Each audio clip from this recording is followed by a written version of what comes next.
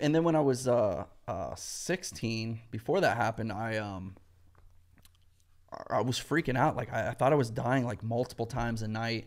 I wake up. I couldn't explain to my parents how I felt. It's just like I'm dying. Like I feel like I'm leaving my body. Like I feel like I'm looking down on my body. Like it was the most bizarre thing ever. And this went on for like 6 months. Nobody could figure it out. The hospitals like couldn't figure it out. I wrecked my car, and my uncle took my car, and he's fixing it. And he calls my parents. He says, "I think I know what's wrong with Roman. He's got no exhaust pipes." Wait.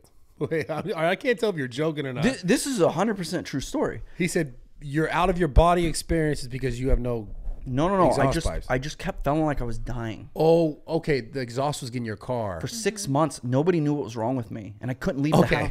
I was freaking out. The way you explained that story threw me off because it was like, yo, he's got no pipes on his. He needs his exhaust. Okay, all right. And I thought it was like, yo, that's why he's fucked up right now. Yeah. He needs a new exhaust system. He needs a new exhaust system, bro. Problem solved. Got you. I see where you're going. He calls my parents and says, "I think I know what's wrong with him." Like, because the whole family, everybody's trying to figure out what's wrong with me.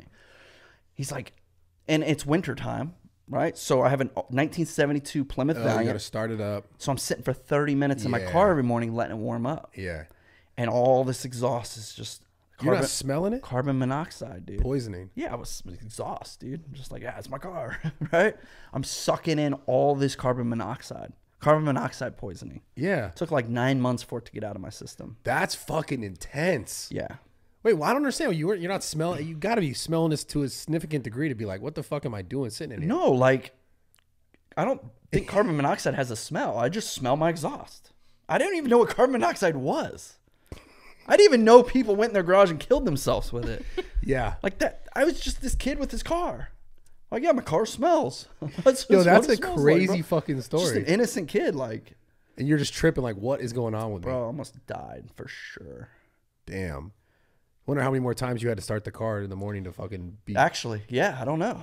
And it goes back to like this blessing. I wrecked that car. Had I not wrecked the car, I would have just kept doing it. Damn, bro.